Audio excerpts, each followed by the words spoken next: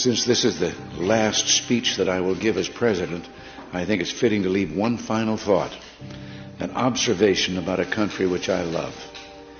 It was stated best in a letter I received not long ago. A man wrote me and said, "You can go to live in France, but you cannot become a Frenchman. You can go to live in Germany or Turkey or Japan, but you cannot become a German, a Turk, or Japanese. But anyone from any corner of the earth can come to live in America and become an American." Yes, the torch of Lady Liberty symbolizes our freedom and represents our heritage, the compact with our parents, our grandparents, and our ancestors. It is that lady who gives us our great and special place in the world. For it's the great life force of each generation of new Americans that guarantees that America's triumph shall continue unsurpassed into the next century and beyond. Other countries may seek to compete with us, but in one vital area, as a beacon of freedom and opportunity that draws the people of the world, no country on earth comes close. This, I believe, is one of the most important sources of America's greatness.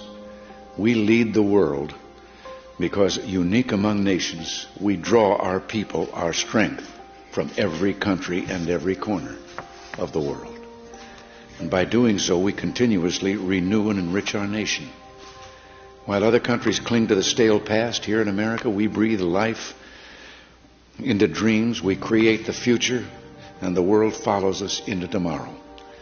Thanks to each wave of new arrivals to this land of opportunity, we're a nation forever young, forever bursting with energy and new ideas, and always on the cutting edge, always leading the world to the next frontier.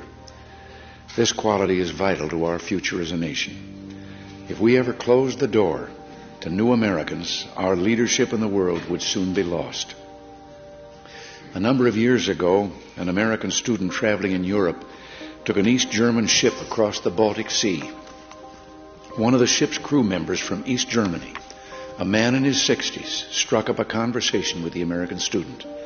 After a while, the student asked the man how he had learned such good English, and the man explained that he had once lived in America. He said that for over a year he'd worked as a farmer in Oklahoma and California, that he'd planted tomatoes and picked ripe melons. It was, the man said, the happiest time of his life. Well, the student, who'd seen the awful conditions behind the Iron Curtain, blurted out the question, "Well, why did you ever leave?" "I had to," he said. The war ended. The man had been in America as a German prisoner of war. Now, I don't tell this story to make the case for former POWs. Instead, I tell this story just to remind you of the magical, intoxicating power of America. We may sometimes forget it, but others do not. Even a man from a country at war with the United States, while held here as a prisoner, could fall in love with us. Those who become American citizens love this country even more. And that's why the Statue of Liberty lifts her lamp to welcome them to the golden door.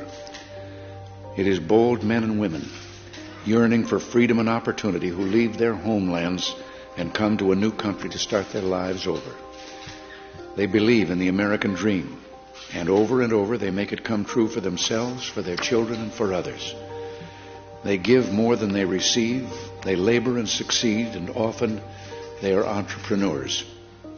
But their greatest contribution is more than economic, because they understand in a special way how glorious it is to be an American.